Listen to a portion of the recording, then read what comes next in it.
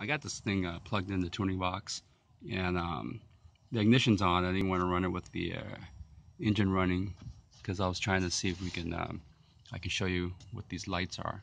So I guess when it's on regular mode, you can see that the center button is blinking, and it says to change it, you gotta hold these two plus and minus buttons for a while to get it working. So I think I'm in program mode. Yeah, so now if I push this P mode, it's hard to see with the light, I apologize.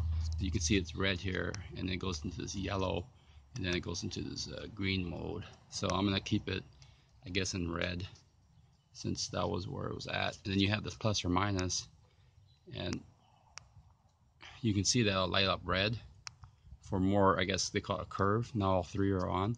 Or if I push the minus, and it'll start to reduce. If I can get it. Yeah, you see the greens now. So sorry again, it's a little bit on the, there we go, if you could see that. So I'm gonna change it back, I guess, to medium. So neither of them are on except for the center where the P is.